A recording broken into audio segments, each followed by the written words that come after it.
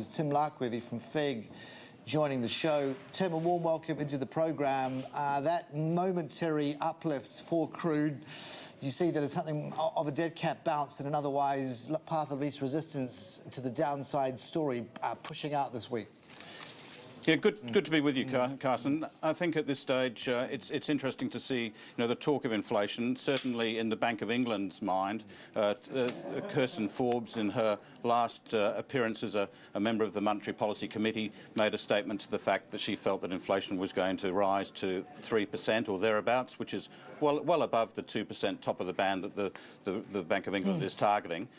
She felt that it could stay at that level for some time, and that was one of the reasons why she decided to vote for a hike in rates at the June meeting earlier this month. I mean, is that frankly why she's coming off the committee? Well, she's coming off the committee, but yeah, I think for good reason, though, because what on earth is she saying that for?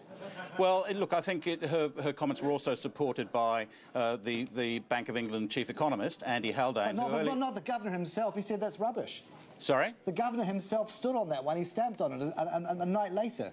Yeah, no, like I think when the bank is the chief economist is also making a comment, and he's now made a comment earlier this week that he feels that he would vote for a rise in rates at some stage over the next 6 months as a possibility. I think it's still worth keeping in mind. So where is that likely inflation emanating from, pray tell? Well, I think inflation, they're targeting the inflation coming through the weakness of the sterling as being the main protagonist as the issue to causing a rise in inflation there. And do you see that as kind of the root and branch type, though, of an inflationary build that they would have expected to be occurring about now? I mean, in terms of the bigger picture economy? Well, look, I think it's interesting. I think, certainly central banks around the world talk to each other, and I think there's a general jaw-boning, if you like, of the market at the moment. I think we've seen that from a number of the central banks, just talking with more of a positive outlook towards of where things are, and I don't think that's a great surprise that they do talk and they do have a bit of a consensus of thought coming through at any moment. Again, I mean, Fed funds futures, if we bring it all back to the US, are determinedly outside of that groupthink, are they not, inside the Fed, such as it might exist, to keep on a raising path. We are seeing, again, it's kind of year-on-year discrediting of Fed projections. Yeah, look, I think the market there's a battle between where the market sees things going and certainly where the Fed would like to see things going.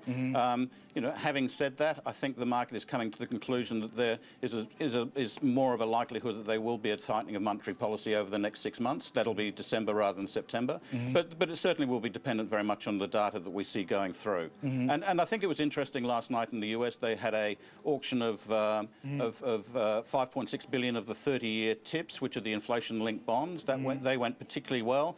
A 0.88% issued. There was a coverage rate of 2.84% or 2.84 times, which suggests that there is good, solid demand for inflation bonds at the moment over there, which is indicative of what the banks are saying at the same time. That looks like the kind of trickle before the real gusher as of next week, though, does it not? 88 bill of USTs coming to town, 26 of which the 2-year notes from on a Monday release slated.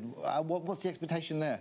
Look, I think there's a lot of supply coming through. The indications at this stage are that the market's pretty well inclined to pick those bonds up. I don't think we're going to see any sort of real blowout in rates. The interesting thing is that the Australian 10-year US 10-year spread is still holding around that 20-point period mark. I guess the risk is that these are historical lows. We haven't seen these. We've only seen these lows on 2 occasions over the last 30 years.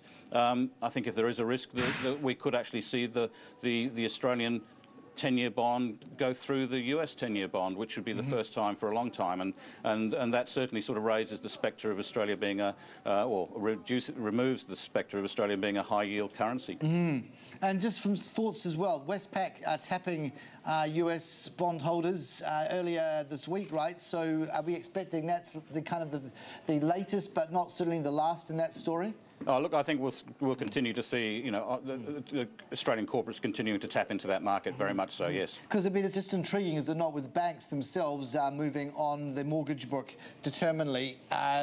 They've got to have more reason, do they not, to be augmenting that kind of a cover on margins with what they are doing offshore with funding? Yeah, look, it's certainly offshore funding is attractive and will continue to remain attractive, particularly if our rates stay where they are at the moment. Do we see euro-denominated issuance, though, as maybe now starting to trump the idea of a default to the US, even MTNs, given what we're seeing with the Fed? Look, I think that's, I don't think that's forefront of people's thinking at the moment, no. OK, all right. Tim, thank you. Appreciate it. Tim Larkworthy from FIIG in Sydney.